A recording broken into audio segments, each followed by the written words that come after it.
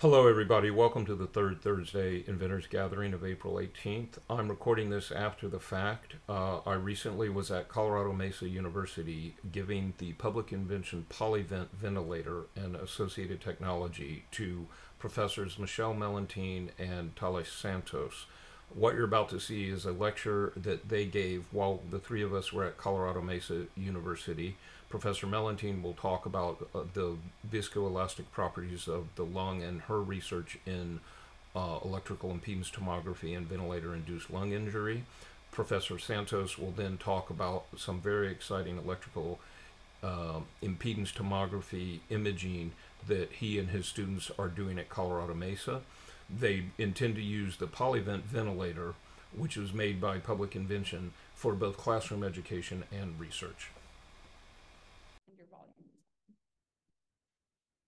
That sounds better. Okay. I think it's good now.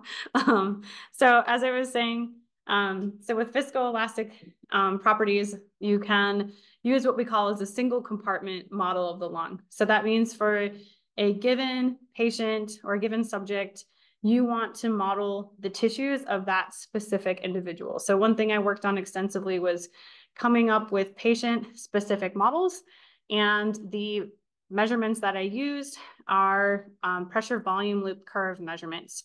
So here are just some examples of what those pressure volume loop measurements look like. These are both measurements that would come from a mechanical ventilator. It's not always all they're displayed on a ventilator, but the black solid lines in both of these cases. So here you can see what pressures is pressure-driven ventilation. We had peak pressures of 30 for one group and low peeps. So low peeps and high pressure is known to cause ventilator-induced lung injury, and that's a mechanism that, or basically a pathology that I was working on studying. So when you look at these curves, essentially what happens is when you have mechanical and ventilator-induced lung injury, you'll see that after about 2 hours of ventilation, the curve actually moves lower, which means for given pressure, you have less volume in the lung, which is a sign that you have injury in the lung. In the red case, this is a model of a mouse that has acute respiratory distress syndrome or fluid in the lung. So in that case, the solid line is the starting point, and then the ending line is the end of ventilation. The greater sort of dipping or kind of exaggerated, like the further it moves down in terms of less volume, that's going to mean that there's greater lung injury. And so one of the things that we worked on was creating predictive models to try to understand which portion of the lung was available to be recruited. So how much of the lung was essentially collapsed but could be opened up, and to try to understand, basically put some greater context onto these pressure volume curves.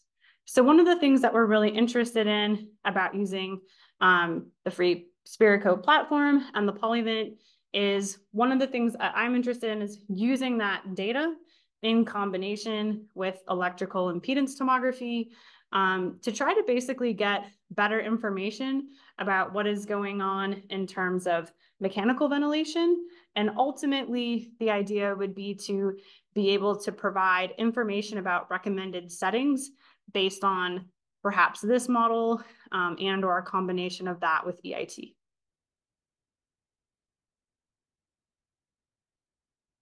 All right.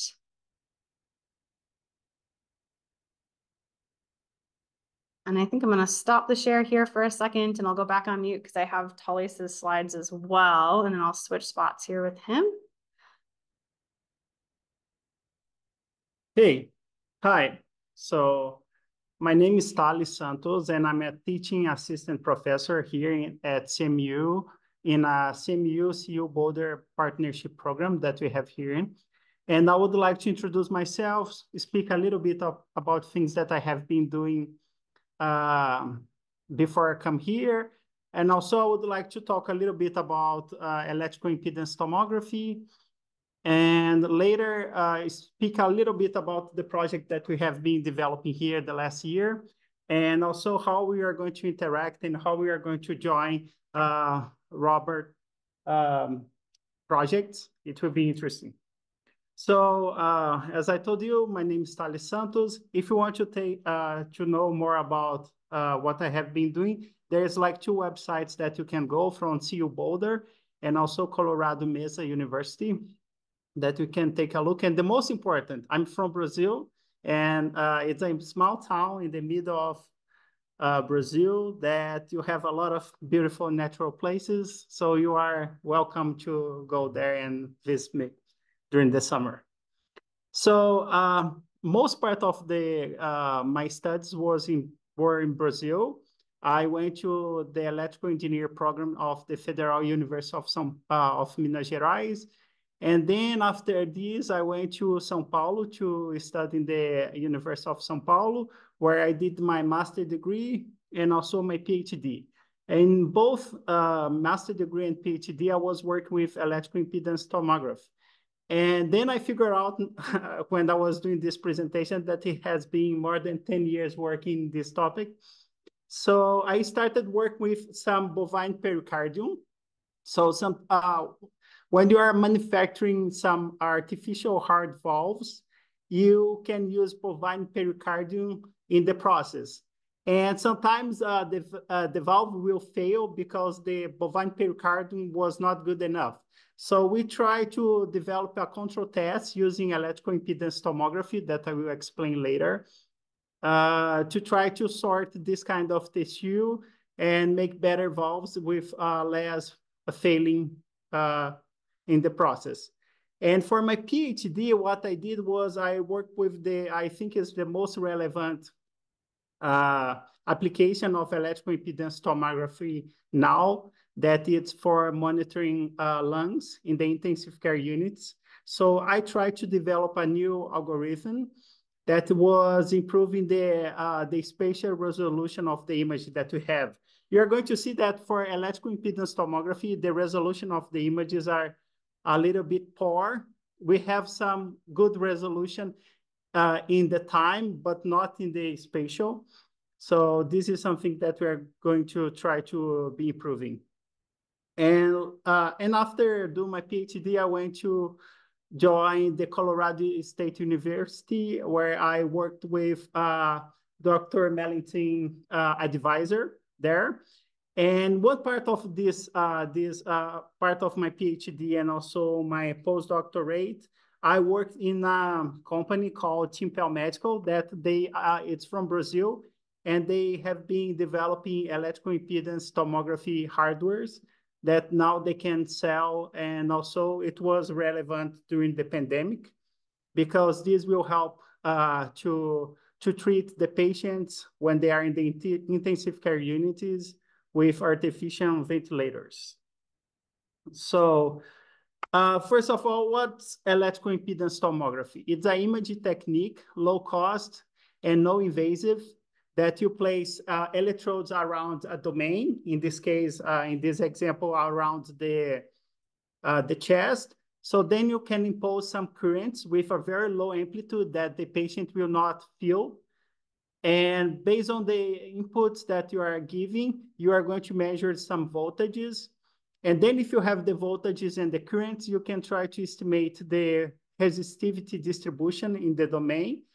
And if you have this resistivity distribution, eventually you can use this to get some parameters that will help the physicians to, for example, adjust the artificial ventilator settings. So this is, I think, is the most relevant goal for the electrical impedance tomography for lungs monitoring.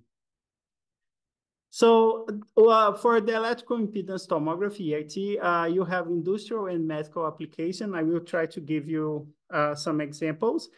And this technique is considered what they call inverse problem.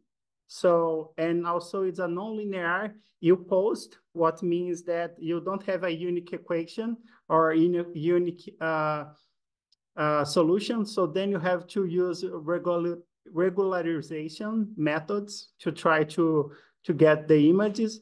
And also it's a ill-conditioned problem, which means that if you have a low change in the input, you have a huge change in the output. And then what means that if you have noise in the input, what you are measuring, you are going to have a lot of artifacts in the image when you are trying to reconstruct the voltages. One application that I can talk about is detection of cracks. You can try to place the electrodes around some concrete structures, and then eventually there is a crack inside of the structure that you cannot see outside. So then this technique can help you to try to prevent, for example, not prevent, but try to identify some cracks in the structures. Other thing that you can apply is, in Brazil, it's pretty common. You have summer storms, and then eventually you're going to see some trees falling down, and sometimes you cannot predict that they will fall, because you look, the tree is green, no problem outside, but then eventually something growing inside, or you have some problem in the trunk of the tree, and then this will cause why the tree is falling. So eventually you can try to use the same technique. If you place the electrodes around the tree, you can identify and see some resistivity or electrical properties of the tree that will show you if there is something wrong with the trunk. And eventually you can cut this tree before this tree falls down and, for example, hit the transmission line or something, or a car or a person. So this is one of the applications. And I think the most important right now for EIT is the lung monitoring, as I was telling you. And I would like to show you, this is the Timpel medical website. And I would like to show you, this is the equipment that they are developing there. And I would like to show you this video. So basically, this is the image that you are going to see when you are monitoring the lungs of the patient. We are trying to emphasize the lungs, so then you cannot see, for example, heart or the bones. And then from this image, you have some interesting information that it can help the physician to decide what you have to do with the patient. The first one is what they call ventilation map. So then basically this is representing the mean of the images during breath cycling. So, and here you have what they call anterior posterior rate and right and left rate. That, for example, you are looking for patients that will be 50-50. So in this case, for example, the left part is 40, which means that it's not breathing well. So then you can manipulate the patient somehow that you're going to give more space for this lung to breathe rightly. And also you have what they call plethysmogram that will give you some idea how much volume of air you are imposing the patient based on the images. And also they have a function that they call PEEP titration, that they can try to adjust better the PEEP, the positive and expiratory pressure of the patient based on the image that you have. So basically we don't want to overstand the lung, but also you don't want to see the alveoli collapsing, doing like these movements. So then if you have the right pressure, you are going to have the good compromise between overextension or collapsing the alveoli. And as you can see, the images, they're pretty poor if you compare, for example, with a CT scan. But if we can generate, for example, 50 images per second, so the temporal part is pretty important. So you can get some information that even with this low spatial resolution, you can get information that you cannot take from a CT scan, for example. Or how can I go back to?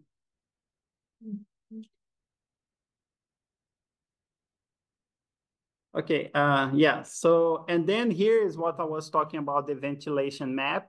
And also, this is an example of how good you can see what's happening in the lung. So then, for example, this lung is collapsing, this part, and you can see from this image that there is no movement here. So there is no air moving here. So then you can use this to help the physicians to treat the patient. And the good thing about this is that you can put these electrodes in the patient and monitor for several days. And if you want to take a CT scan, you have to remove this patient to another room usually and try to take the CT scan. And you can just take once. And for EIT, you can be monitoring this patient for several days. And what we are going to try to do here is when they decide to come here to join the department and teach here, I was like, okay, I would like to keep researching here. However, here it's a teaching university or teaching job, which means that they don't have so much research. So then I was like, okay, how can we manage these and see if we can research a little bit and we can give and provide this kind of experience for our students. So basically, the way that we thought it was, okay, maybe we can have some capstone projects that they can develop new technologies. And for last year, we had the first capstone project related with the EIT. And basically, we started to build our first hardware here. And one of the things that it was important for us here is to make sure that will be open source. So I think it's since we would like to share this knowledge with other people and we would like to teach the students about this technology, I think it's good if they can have access to the codes, to the hardware design and all this stuff. So the first capstone project was speaking about that. And then during the last month, we were discussing about how we could incorporate artificial ventilator. And Dr. Michelle told me that we have a partner that was developing an artificial ventilator that also was open source. And that was a perfect match. So that's why we decided to join Robert's project. So then will be super interesting if you can have an open source artificial ventilator connected with EIT hardware. So, and then we can try to make something different or new. So I think here is the first results that we're having. For now, we are having like 8 electrodes. And this is it's an acrylic tank. It's really thin, like maybe 3 or 4 centimeters high. And we can place an object here with a different resistivity than the saline solution that we are filling out the acrylic tank. So then you can see and you can identify where is the position of the object. So this is like a start pointing. And what we are going to try to do, we are going to try to improve the noise of the system, but also try to increase the number of electrodes.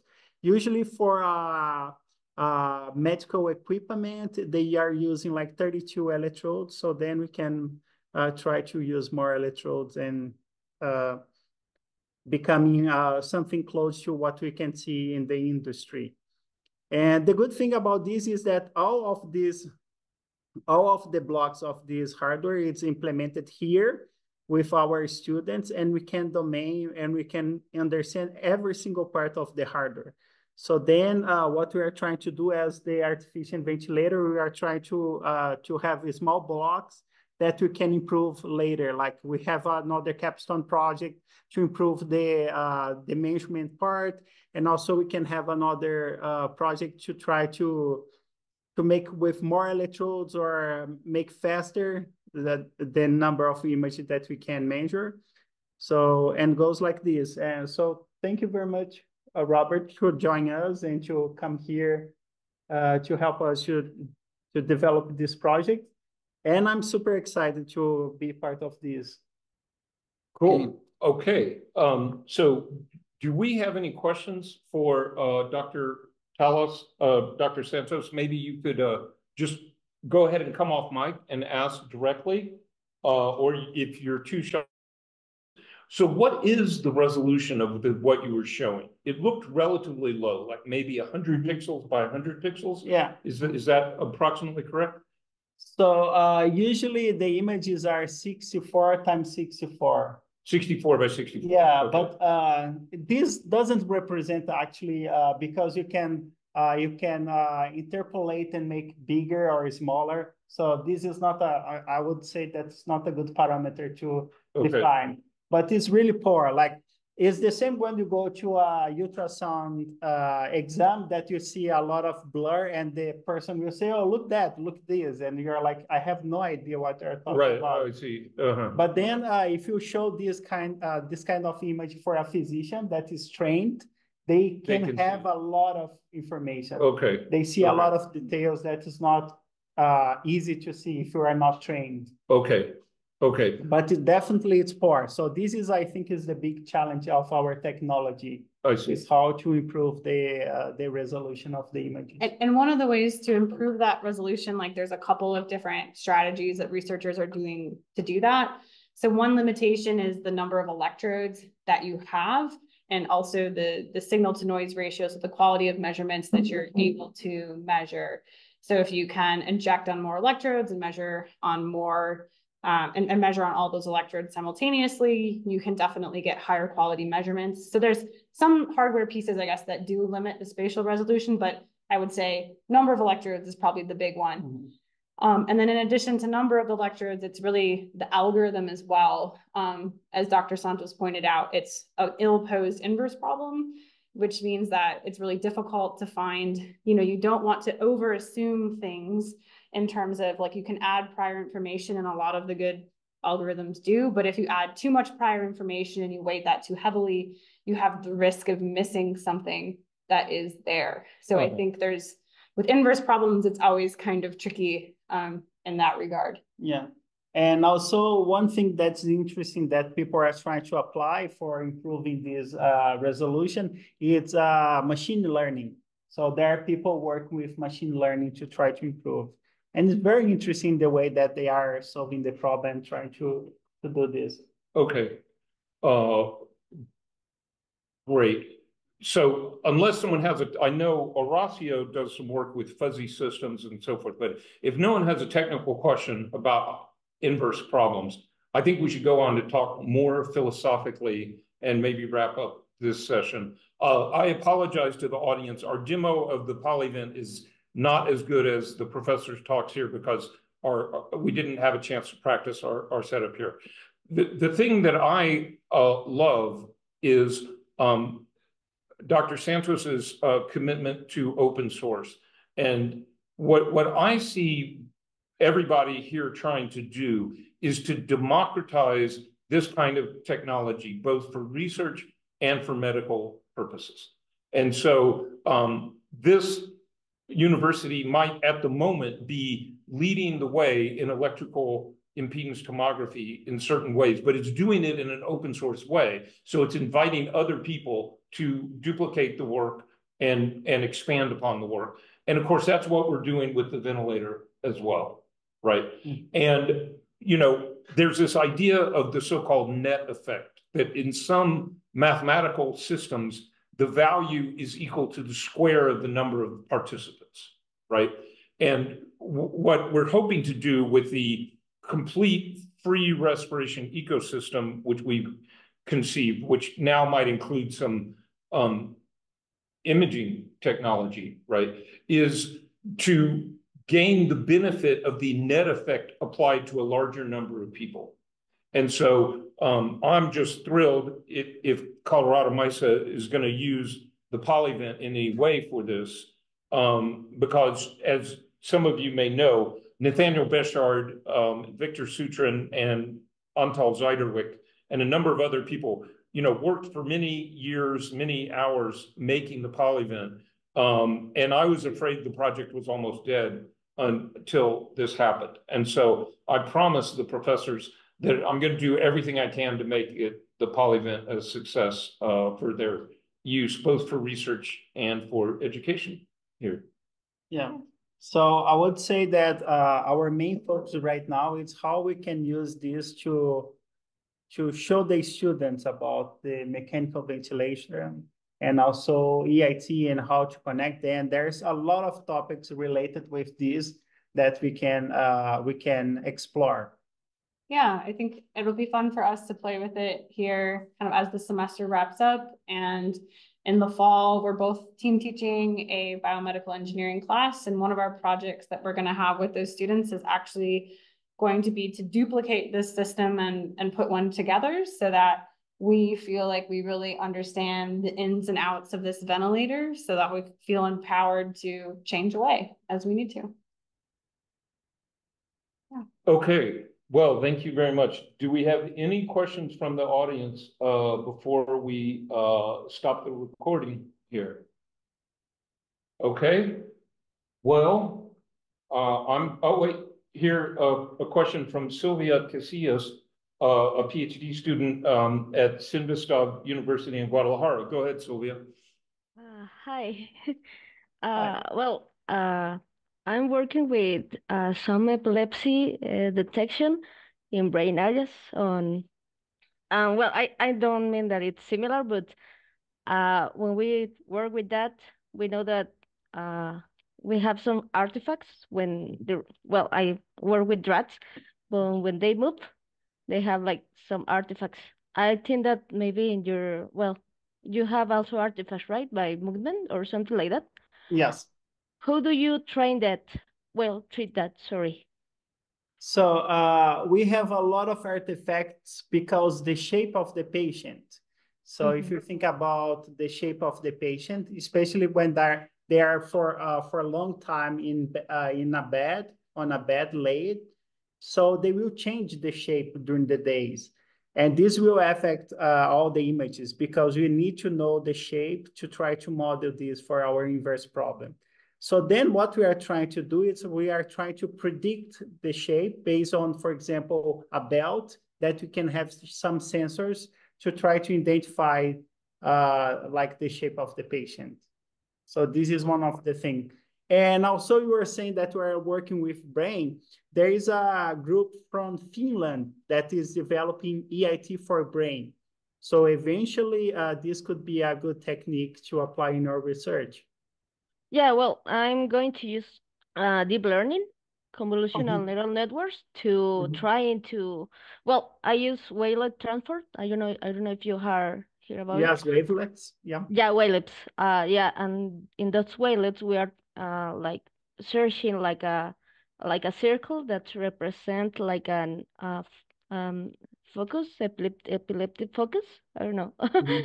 And maybe I don't know if you can make something, for example, I don't know, I'm just imagine, for example, if you have like this image of I don't know, hope to work a good lung, maybe you can try to make an algorithm to work with the PolyVent, and I don't know if it could work.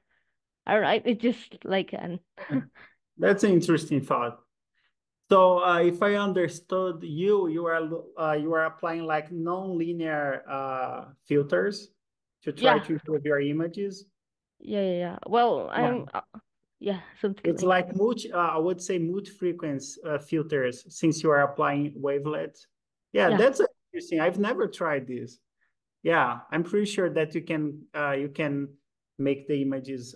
For example, you can try to identify better, for example, the edges between like the end of the lungs and the rest of the tissues based on this kind of technique. Okay.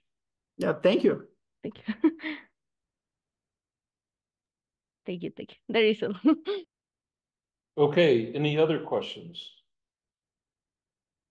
When I was in graduate school, there was a famous professor there, and he said, in the classroom, silence is golden. And sometimes you have to wait a while for someone to come up with a question. So I've gotten very good at being very patient and waiting for someone to come up with a question, but not infinitely patient. So if no one has a question in the next 10 seconds, then I'm afraid we're going to terminate this meeting or at least stop the recording. Okay, well, I counted to 10. So thanks, everybody. Sorry for the little technical problems.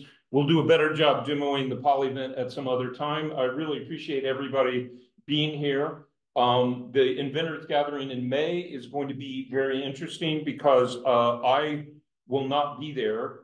Joe Hirschberger is going to demonstrate the passive ferrofluid check valve, which should be an interesting session. So I really appreciate everybody coming, especially those of you who are perhaps at an inconvenient time zone. And I'm now going to stop the recording.